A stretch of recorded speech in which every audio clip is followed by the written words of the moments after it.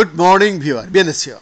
Yeah, the Supreme Court is set to deliver its verdict on Delhi Chief Minister Arvind Kejriwal's petition seeking bail and challenging his arrest by the Central Bureau of Investigation in the excise policy case on Friday, September 13.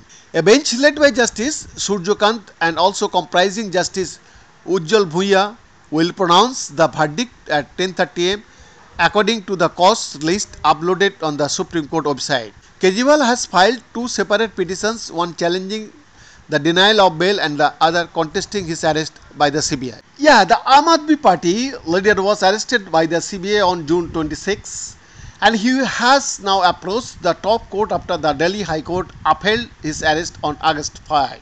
The High Court observed that the loop of evidence against Arvind Kejriwal got closed after collection of relevant evidence following his arrest by the CBI, and it cannot be said it was without any justifiable reason or illegal. However, the court granted him the liberty to approach a trial court for bail. The case revolves around alleged corruption in the formulation and implementation of Delhi's 2021-22 excise policy, which has since been scrapped.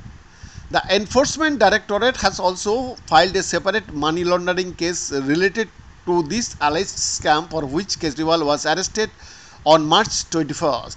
In his Supreme Court hearing on September 5th, Kejriwal opposed the CBI's argument that he should have sought bail from the trial court first.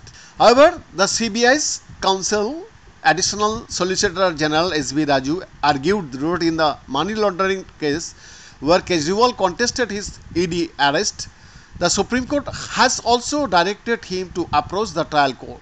Raghav Chatta, AAP's Rajya Sabha MP, expressed optimism, stating that the party is hopeful and awaiting the Supreme Court's judgment on Kejriwal's bail plea. Behind this exclusive report.